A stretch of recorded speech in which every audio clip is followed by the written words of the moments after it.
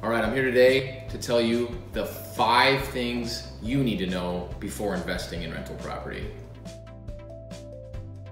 Number 1, knowing your area is super important. Get to know the city officials, get to understand their processes, learn the inspectors, find out names of people even at the city. They're very, very vital to the success of your operation. Number 2, you can learn how to fix things. People always tell me, well, I'm not handy, I don't know how to do anything. It's nonsense. There's YouTube out there, and just getting your hands dirty and actually just getting after a project can teach you a lot about how houses work and how to repair them. Number 3, a good crew is really important. And when I say crew, I mean HVAC, electrical, plumbing, general contractor, even down to a cleaner. You need to have these people in your back pocket, and you need to treat them really well so that they'll show up for you when you and your tenants need it most. Number 4, the money is made on getting the properties rented and getting them renewed.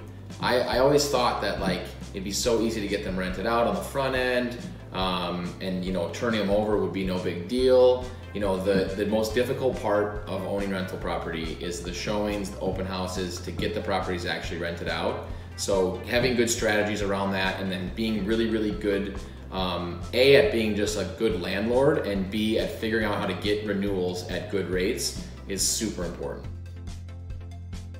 And number 5, last one, important, so listen up. Everybody always says, what about when the toilet breaks in the middle of the night?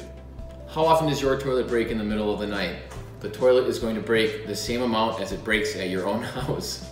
So don't be scared that all these repairs are all of a sudden gonna pop up. If they're not popping up at your own house, they're not popping up at rental property. Sure, do you have things go wrong? Absolutely. And that's why I said one of those things is having a good crew and knowing how to fix things. You can learn how to do it, and with the right skill set, owning rental property is an absolutely awesome thing to have as a side hustle or even as a full-time gig.